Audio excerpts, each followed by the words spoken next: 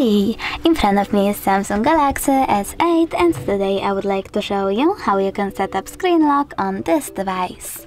You need to start by accessing settings and scrolling down. Then choose lock screen over here and click on screen lock type. Then pick one of the lock methods by tapping on the chosen one. I will go with pattern. Then you need to enter your login method and choose continue at the bottom right corner. Now repeat it and tap on confirm. Over here you can adjust notifications on your lock screen by customizing all of those features, or turn them off completely by tapping on the switcher over here. When you're done, click done.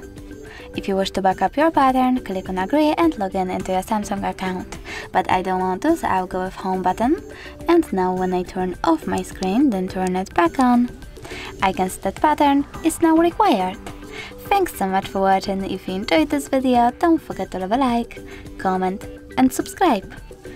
Bye!